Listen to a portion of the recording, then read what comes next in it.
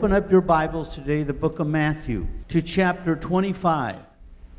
This is a familiar passage of Scripture, but it vividly demonstrates the point I'm trying to make today. I mentioned this yesterday in one of my teachings on prayer. The enemy does not care how he hinders you. Through death, through trial, tribulation. What the purpose of the enemy is in your life is to keep you from ever manifesting the ultimate glory that God has for you and for your life. And if he can do it through depression or discouragement or rejection, he will use any method that he knows about. And I see this so often, and I've always emphasized how important your children are. The lives of your children. Most of the problems in church life is that we are kind of in grown-up bodies manifesting childhood hurts, wounds, things that mom and dad and family members and siblings and schools and teachers and professors did to us, and most of us are still struggling with those things today. I mean, your absolute altitude for success is based on that concept. Your earning power is based on that concept. You know, I was thinking about this. The filament for a light bulb, it took Edison 2,000 attempts to come up with the right combination that would light up a light bulb for any length of time, for any reasonable length of time. What if he would have said, I'm going to quit after 1,800 times? What if he would have just said, I've had it, I quit? Most of the fabulous techniques of surgery today, I mean, I've lived in my short life to see them come into being. Well, one of the first patients that experienced a hip operation was my father, my dad. And the man who performed that operation was the man who invented it in England. And he did it at the Good Samaritan Hospital and replaced a painful hip. And now it's common knowledge. Now it's done daily. Dr. Bernard, most of you can remember, if you're up in a few years, he transferred a baboon heart into a baby. The baby, I think, lived 6 weeks. A baboon heart. But I've experienced 2 open heart surgeries, and without that preliminary work that he did, Bernard did, I wouldn't be alive today. You were destined, when you had heart problems that we experience today, you were destined to an early death. And so we need to understand how vital and how important it is that we understand the workings of the devil. Let me read my passage to you here. Go to the 14th verse of Matthew.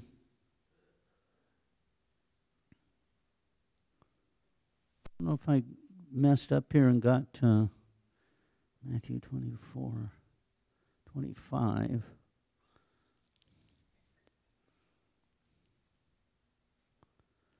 Yeah, I've written down the wrong deal. I'll just. It's the story or the parable of stewardship. And you know the story well, and God tells 3 men to receive finances. 2 of them wisely invest the money that they had received and double it. 1, because of fear, hid his into the ground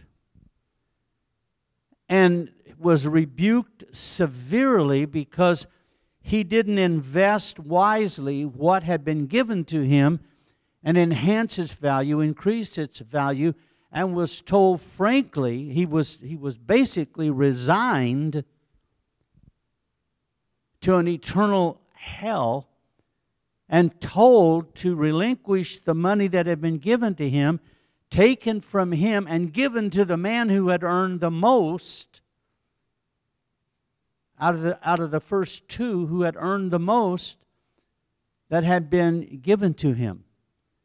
Now that might be seemingly unfair. Well, that seems so unfair that he not only lost what was given to him, but it was taken and given to a man who had already earned double. That's smart business. I mean, if you were the one that was investing in those 3 individuals, which individual would you reinvest in? You would reinvest in the one who earned the most. That's just good business. In other words, he had potential, but he never reached his potential. Now, never forget this point. It is God who gives skills, but not without men's hands. Have you ever known anything to come to pass without God investing in someone?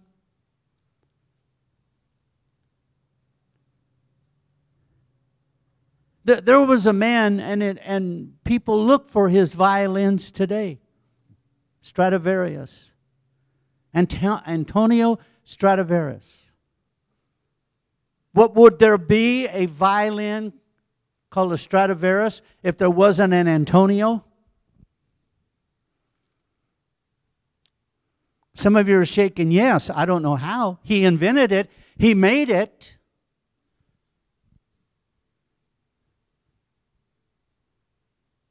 That's the whole point of life.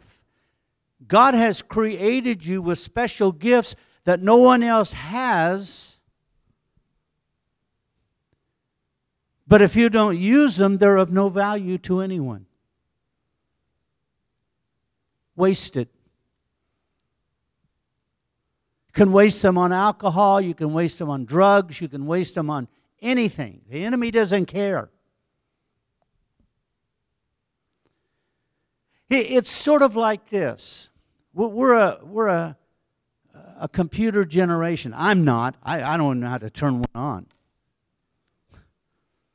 I don't know if that's a curse or a blessing, but I sure rest when I don't rest when I'm around a computer, because even those that know how to use the computer, it's got so many glitches in it. And if you know me well, I'm not a patient man, and I'm in a hurry for things, and it drives me nuts. But let me ask you this question. What if I said to you, go out and each of you buy a $3,000 computer. And then the first thing you do is go over to a trash can and throw it in the trash can. What would you think of me? You'd say, well, I think you're nuts. I think you're crazy. What's the difference if we take a life, if we take a child, and through our actions, through our relationships with them, it would be like taking a $3,000 computer, walking over to a trash can, and throwing it in a dumpster. What's the difference? They're never going to reach their potential. They're never going to reach their glory that God had intended for them because we destroyed it. We shipwrecked it.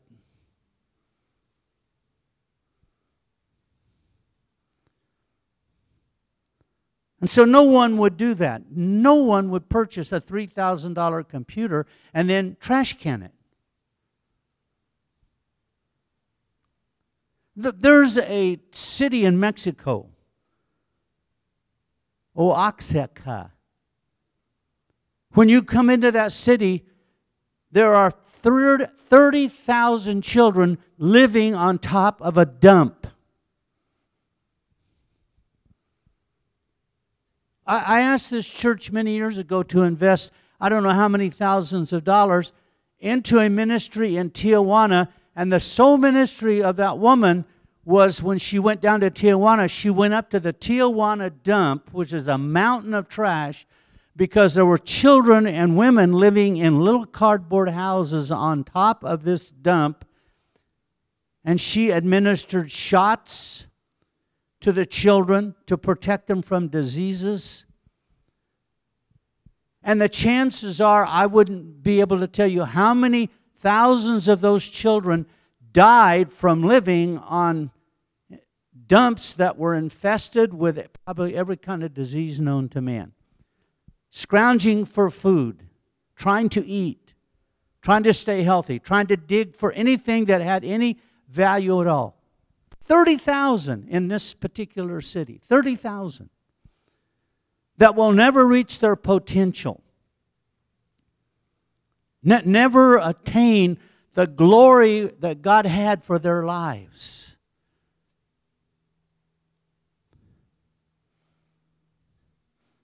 In Rio de Janeiro, 3 million children live on the streets. I think it was in São Paulo that they got tired of children coming up to the tourists and begging.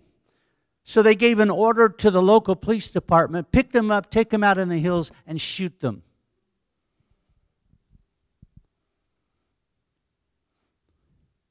Can you imagine the potential? Can you imagine the glory? Can you imagine all that these children would have manifested or could have manifested if treated with respect and right, and the world would understand how important it is, and that God is a God of glory, and through our glory He receives glory. We should treat our children as if they're the richest thing on this earth. You know, if I said to you, where do you think the richest area is in the world? Probably you would say two things: the diamond mines of South Africa or the gold mines of South America. That's the way we think. But really, the richest areas of the world are cemeteries. They're full of people who never reached their potential. They slept it away. They sloughed it away. They lazied it away. They drugged it away. They drank it away. So they went to the cemeteries with all of their potential. Unwritten songs, unwritten poetry. Unsolved medical problems. I don't want to put anyone under bondage, because thank God, God is a redeemer, and all the babies have been aborted are in heaven. But we probably have aborted the answer to many of the physical problems already, just in the few short years that we've been practicing abortion. Millions and millions and millions of untapped potential that we thought, well, that'll solve our birth control. We use death as a salvation and an answer for birth control. How stupid could we be? And I know this isn't politically correct. I know that there are groups out there that would love to hear this and picket this church. What am I saying today in a long roundabout way? Society has dumped glory into the garbage heaps. We're doing it as parents. How many times Have you heard this as a child? You'll never amount to anything. You're just like your old man. That's what we're feeding into our children.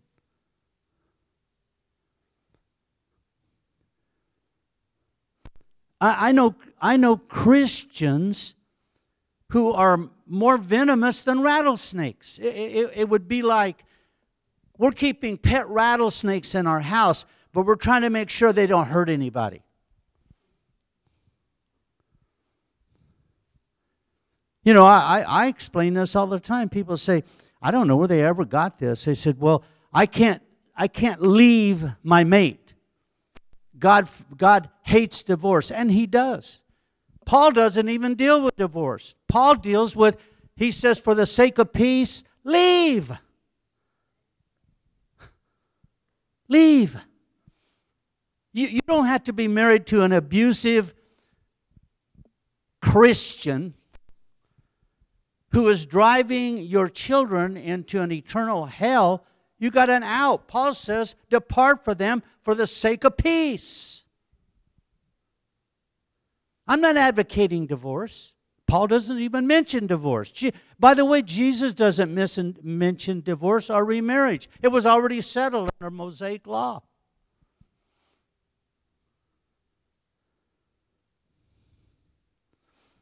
Premature termination in death is the death of potential. Am I making sense to anybody out there today? Premature termination terminates your potential. How Satan destroys that potential. He can destroy it emotionally. He can destroy it in your mind. He can so torment a teenager, and they become so fed up that they cut their wrists, they kill themselves, they hang themselves. Their glory is gone. Their potential is gone. Anything that they're going to produce, it would be like, it would sort of be like this. It would be like any food crop, wheat, barley, apples.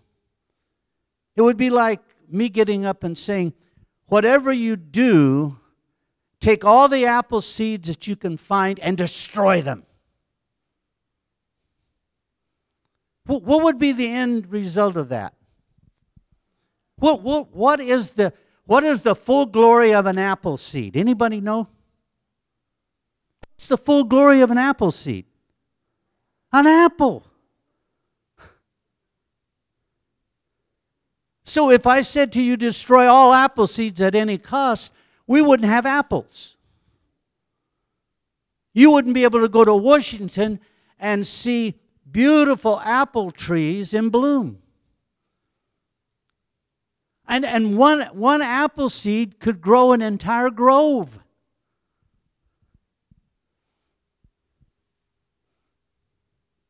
That's what this man was trying to get across to the church.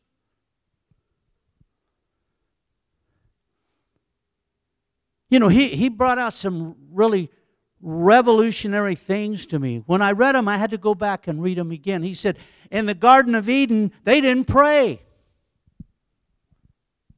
They didn't have to pray. They were in full fellowship with God. What would they pray about? They didn't speak in tongues. They didn't do this. They didn't have to. And I thought about this. Someday in heaven, there'll be no prayer. What would you pray about in heaven? It's done. It's finished. It's over.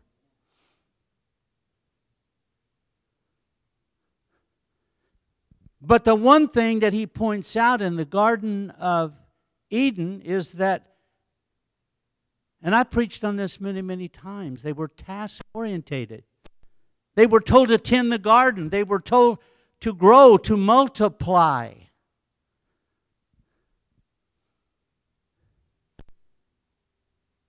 And the one thing that I brought out about this man's teaching, where do you become? Where does this seed begin to develop? Where Where is there a place that we don't kill the seed of glory? It was in the environment of Eden. That was an environment. That was a place. That was a support from God. God walked with them daily, and they fellowshiped with Him. And once Satan entered and broke that chain of fellowship, what was the first thing they did? They hid from God. They ran from God. They said, we don't want to talk to God anymore. I can tell immediately when somebody is backsliding in my congregation. The first thing they begin to do is they stop coming. They stop fellowshipping. They cut off relationship with God and with song and worship and guys like Michael.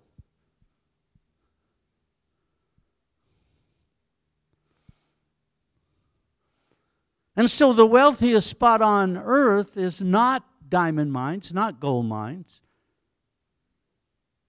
not higher institutions of learning. It's cemeteries. Isn't that sad?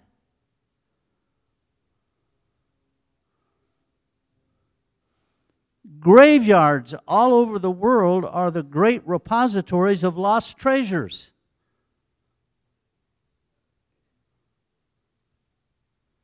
Unwritten books, unpainted paintings, uncomposed poetry, unreleased potential. Every day, thousands of people go to their graves without ever revealing their unfulfilled glory. And we think of all kinds of ways to expedite that process. Well, name a few. Television. There is so much mundane, mindless, please forgive my French, crap on TV that is unbelievable. And we watch it.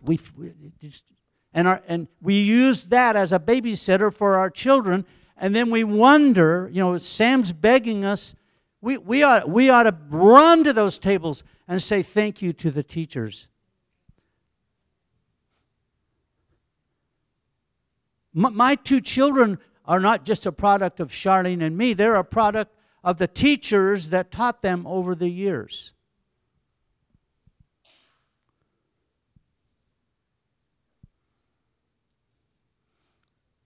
And isn't this strange? This is the opposite of what Satan tries to make you believe. As long as we are alive, get this, as long as we are alive, the possibility exists for us to reach our full potential. I mean, used to, I would have got a big amen out of that. Did you hear that? As long as we are alive, as long as we can build life into those children, those babies, as long as we can shield them from the disgusting, sickening, religious malarkey that sometimes people try to shove down their throat, we've kept them alive. They've got a chance to fulfill their total potential. How many times has the devil said, it's all over for you? You were too bad. You can't be redeemed.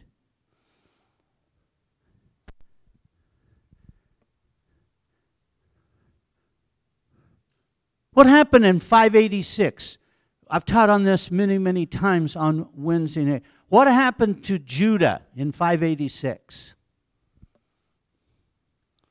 They were taken captivity. Who took them into captivity? Babylon. They cleaned out the territories of Israel. Very few people were left. They were exported. They were turned into slaves. They were taken to foreign countries, taught new languages, told to eat these foods instead of those foods. Was God finished with them? No. He had a man called Daniel, and he used to use him with dreams and visions that most Christians don't even believe in anymore. And he said, after 70 years, I'm going to redeem you people from Judah. Now, God would do that with a whole nation, but He wouldn't do it with an individual. He won't do it with your children, my children, you, your life. Of course He will.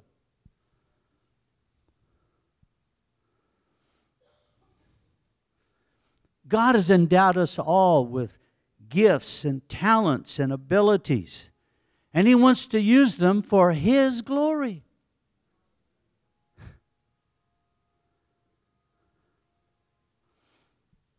So what's the answer? We should start looking at ourselves from God's perspective.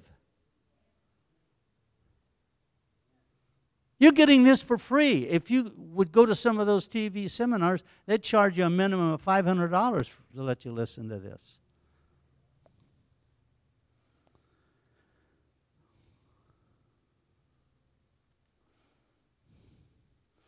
But when those people were walking into captivity, bound, they probably said, it's all over for me. There's no hope. I can't be redeemed. That's a lie.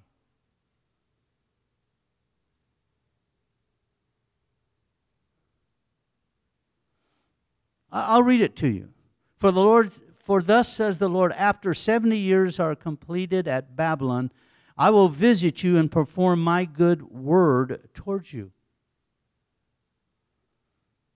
and cause you to return to this place. For I know the thoughts that I think toward you, says the Lord, thoughts of peace and not of evil, to give you a future and a hope. Then you will call upon me and go and pray to me, and I will listen to you. You know, my theme yesterday in prayer was, if we serve a sovereign God, if we have a God who knows the beginning and the end, the front to the back, why bother praying? I mean, that sounds, to me, that on the surface, it sounds foolish. If God knows everything and He knows the outcome and He knows the end result, why would you bother praying? Why wouldn't you just let it happen? People who don't read the Bible think that way. But Isaiah wrote, and he wrote to Hezekiah. He wrote to him and said, get ready and prepare yourself, you're going to die. Do you remember that story? And he wept and he cried and he was sad. And he started praying. And God told him, I've heard your prayer and I'm going to extend your life by 15 years.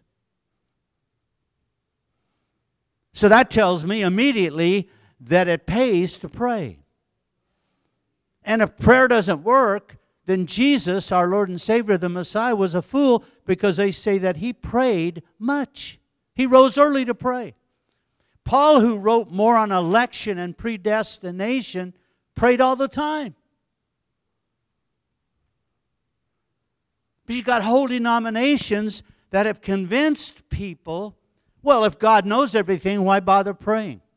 You've got whole denominations saying that the gifts of the Spirit are not needed anymore. They were only for the establishment of the first century church. I tell you, we need the gifts of the Holy Spirit more today than we've ever needed Him in our life. When we got an uncontrollable president who can't keep his mouth shut, yelling and hollering to a nut in North Korea who's threatening to send missiles somewhere in America or to Guam, we better know how to pray. And I'm not saying Donald Trump is a bad man, but, you know, Donald, if you ever hear me, you need to zip it. You're dealing, you know, insane people. Like I say this all the time. I don't argue with drunks. You can't argue with a drunk. They won't shut up. I've had them come into the church. And people get really upset with me. And I'll say, they want to talk, take them out of the church, take them to my office, and talk to them. But I'm not going to argue with them in front of a crowd. I'd be stupider than them. And you know what? All you drunks out there, you know what I'm telling you is the truth. My brother was a drunk. You said the wrong thing to him, he'd send you to the hospital. Seriously. I'd be in a car with him. I'd be in a truck with him. A guy would walk across the crosswalk and happen to look, and my brother was going to get out and fight him. And I said, Joe.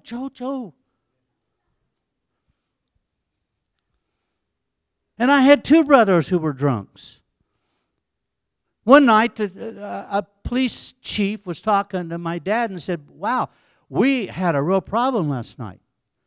Two soldiers came into this bar and completely destroyed it. Well, he didn't even have to say it was my brother Elk and my brother Joe. And it was. That's what drunks do.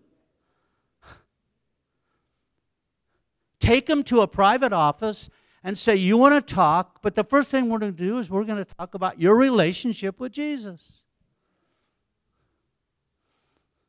The Bible says, the man who says there is no God is a fool. Why would you argue with a fool? Well, I want to argue with you because there is a God. You're not. He's a fool. I'm pretty simple to understand. Just logic and common sense. The Bible's not hard to understand, but, somehow we want to make it into something that it was never intended to be.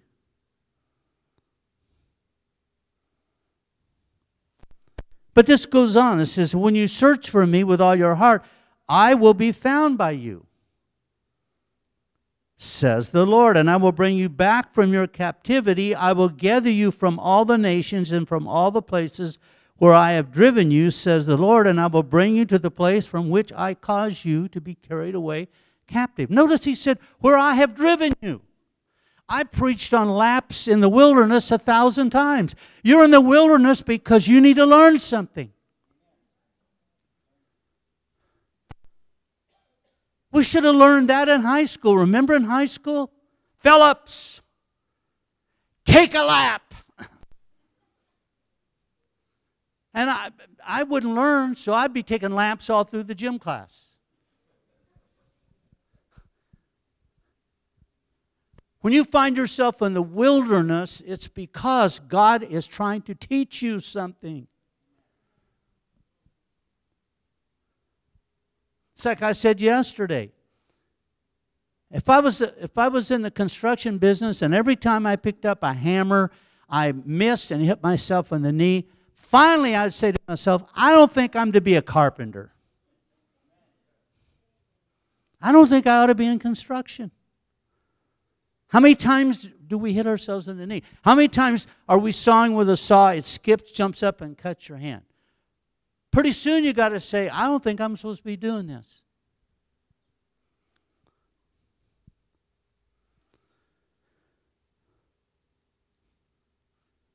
I said this to our little TV audience yesterday. I said, if you're asking me what you should pray for, this is the first thing I'd be praying for.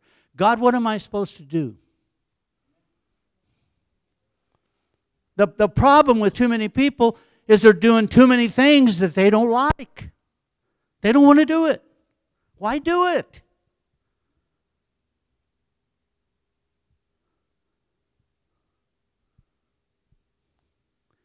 God created us to find satisfaction in our work.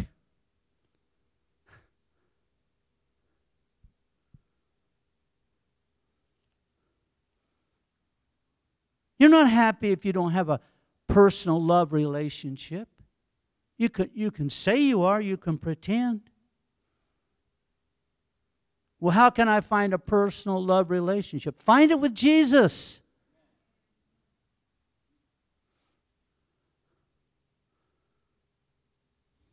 We must learn to see ourselves again through God's perspective. What does God see in you?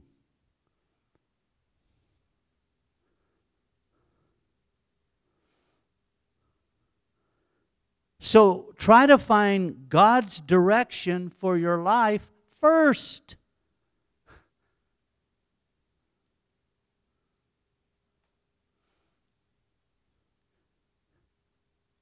I have a really hard time learning in some things. I wrote this down. Perhaps you may have to walk in the wilderness in order to develop patience. I mean, God really worked on my patience on this trip. On the way home, I told Charlene, this is the air flight from hell. 12 to 13 hours on one plane that you can't get out of with screaming, crying babies.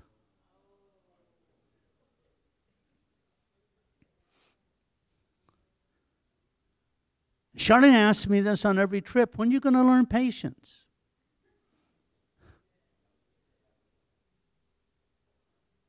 And character. He's going to develop your character. Ecclesiastes 12 says, remember now your Creator in the days of your youth, before the difficult days come. We know what that means. And the years draw near when you say, I have no pleasure in them. Too many people today have no pleasure in life. Miserable.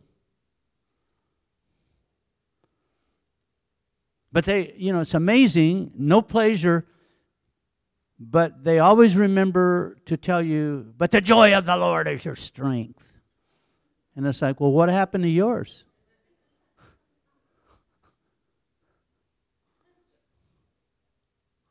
Remember your Creator before the silver cord is loosed, or the golden bowl is broken, or the pitcher shattered at the fountain, or the wheel broken at the well. Then the dust will return to the earth as it was, and the spirit will return to God who gave it. And in my point 5, I put down seeds of glory. A doctor or a pastor related, he was in a hospital, and he saw this doctor walking out of the pregnancy area of the hospital with a stainless steel bowl, and in that bowl was an aborted fetus. And he said how sad he was, how broken his heart was to know that in that bowl was all the potential, all the glory, everything that was possible for that child was gone. And I thought to myself, we've done that to thousands and thousands and thousands of people. I mentioned this Wednesday. The thing I have the hardest thing with Christians, they're full of the Word, and that's good. But they're not full of empathy or love or sympathy. It's like, you're like a computer or a tape.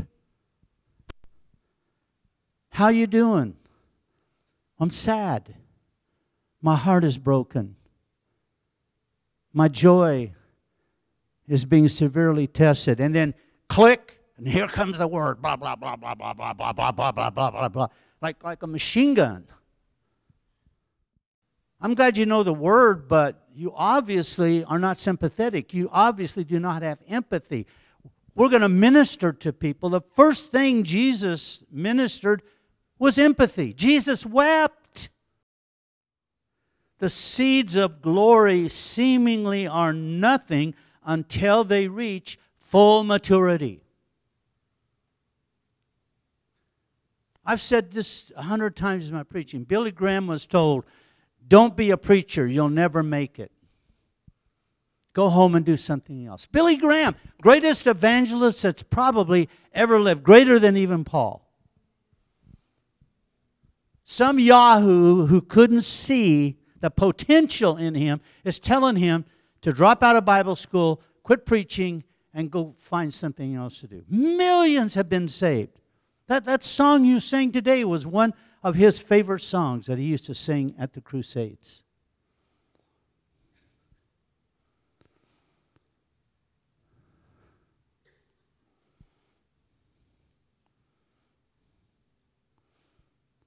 I was probably told 6 months ago, one of Liz's voice wants to be a preacher. I meant well. We were gonna bring him in here. I should have brought him in here 6 months ago and sealed what God has already placed in his heart.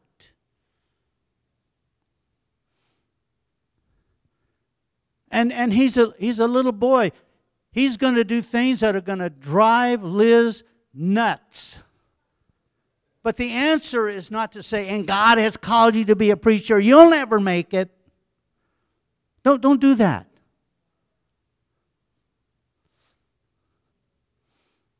Man, if you would have known me as a kid, you would have said, he's the last candidate that would ever be a preacher.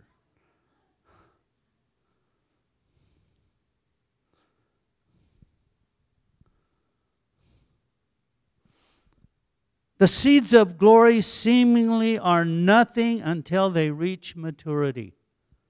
Then all of a sudden it's like, what happened here? They matured. They grew. That's in your kids. That's in you.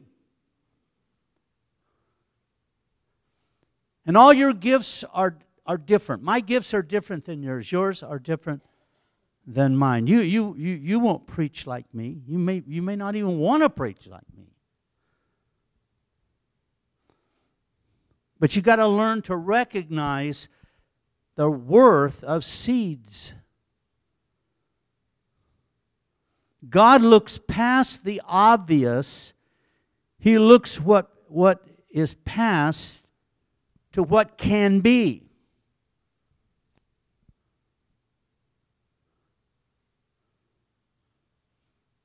Maybe you're in the wrong profession.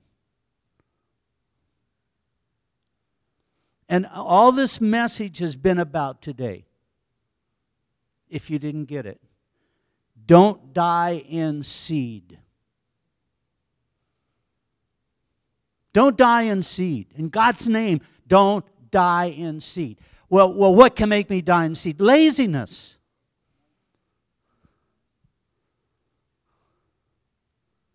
Neglect. Religiosity. Audacity, self-centeredness, egotism.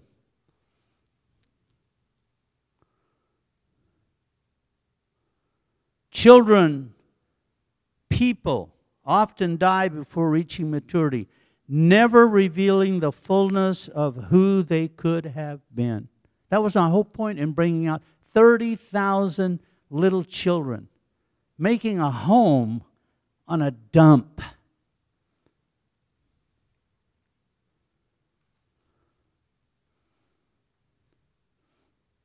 They die in seed. Their treasures are lost to the world forever. This is not God's design.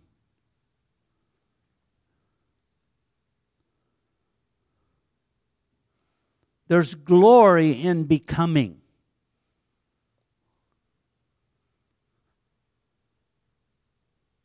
When we're a full-blown apple or a pear or a peach.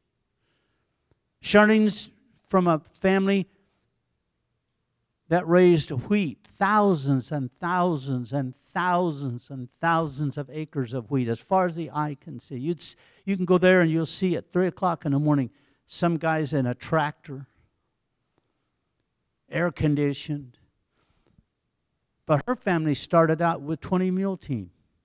Can you imagine thousands of acres plowing with 20 mule team? Great-grandfathers, grandfathers, fathers, uncles. That's what they were born to do. He loved that. Her grandfather loved that. Charlie Stevie loved that.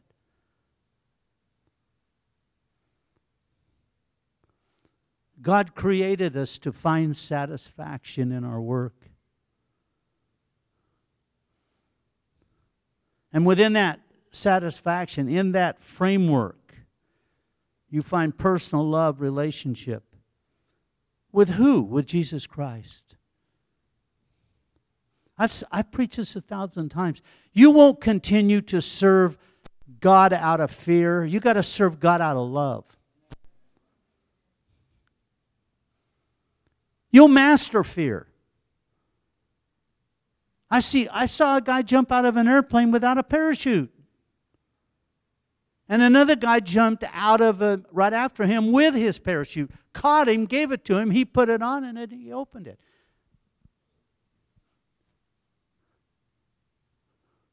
What moron's going to jump out of an airplane? He mastered fear. You'll master fear.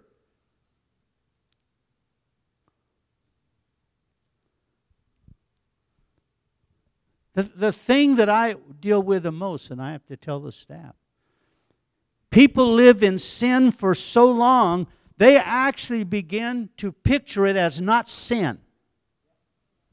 Well, but you don't understand. We loved each other. Brother, you're living in adultery. You need to make this right with God. Oh, no. And the family gets mad at me, and all the kids don't like me.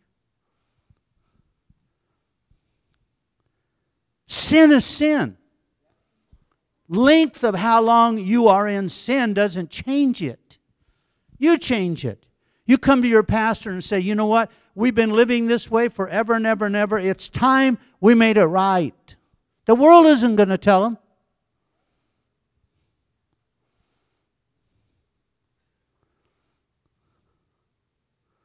God does not want us to die in seed form. Sam's right. We ought to thank God for our teachers.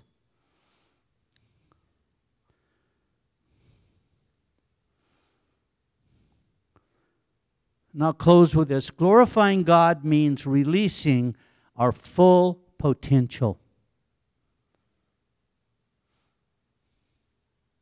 We do this in two ways. By the work we do every day and by pursuing a life of personal holiness. How would you like to be a pastor and there's long-term sin in your life, then one of you dies? Now you got to figure out how to get this situation to where God accepts it and you can get him into heaven. No, that's what it comes down to. Why don't we just get right with God in the first place?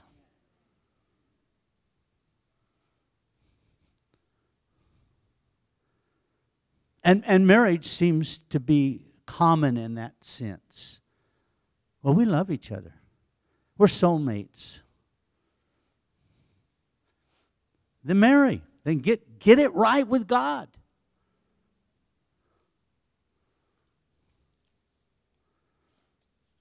Because I can't make it right. You know me. I can't keep my mouth shut. So then everybody ends up being mad at me.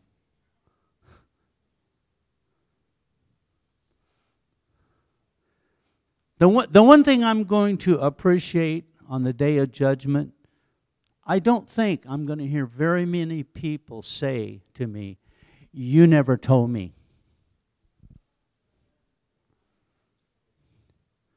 They're going to say, "Thank you, Gary. I'm not in hell today because you had the guts to tell me the truth." Can you imagine? Can you imagine relatives, children, standing by so-called religious, motivated, godly parents, and they said, "You never told me. You never lived it in front of me. You never made it right, Dad, Mom. You were my father, but you abandoned me." We had a brother who's a preacher, who I love dearly. He said yesterday, "I had 3 children before I ever found Jesus Christ. I had 3 children out of wedlock.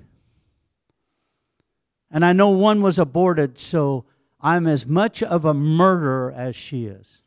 That took courage. That took great courage. But his he's got 2 children that are alive today.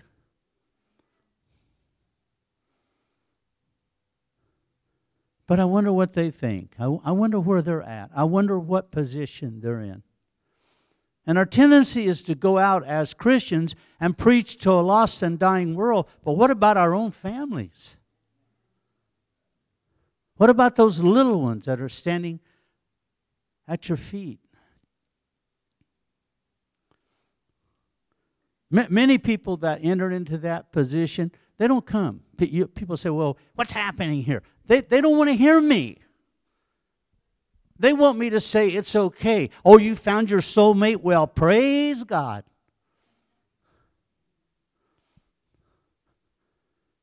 No, you're a whoremonger. Well, I know the Bible forwards and backwards. Well, whoremongers sometimes know the Bible forwards and backwards. I know the biggest sinner in the world that knows the Bible forwards and backwards. It's called Satan. So that doesn't impress me. And it shouldn't impress you.